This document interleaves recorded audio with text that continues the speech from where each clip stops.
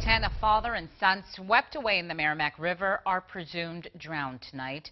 Good evening, I'm Shelley Walcott. Boscawen police say the father jumped in to save the boy who was struggling in a fast current and neither resurfaced. The mother and a younger child witnessed the possible drownings and called 911.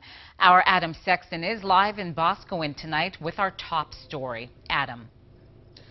Well, Shelley, barely 72 hours removed from Father's Day, a dad undertook heroic action to try to save his son here in the Merrimack River, and tonight it appears that both of them have drowned. This area under the Route 4 bridge is a popular swimming spot, but when the water is high, it can be very dangerous. Boscawen police say a family of 4 was enjoying their Wednesday evening on this sandbar in the Merrimack River when a child got too far out into the current. The son, 10 years old, was out in the water starting to struggle.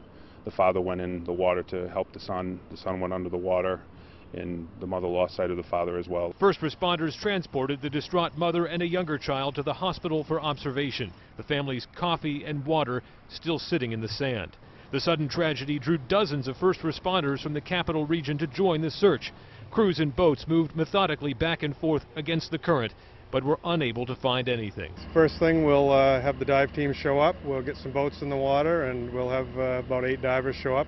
New Hampshire Fish and Game says the currents here are fast and swirling. We have unfortunately dove here in the past, so we're familiar with it, but it is fairly deep, and it is very cloudy, and it's flowing pretty heavily from the recent rains. As darkness fell, distraught relatives of the family showed up to talk to police.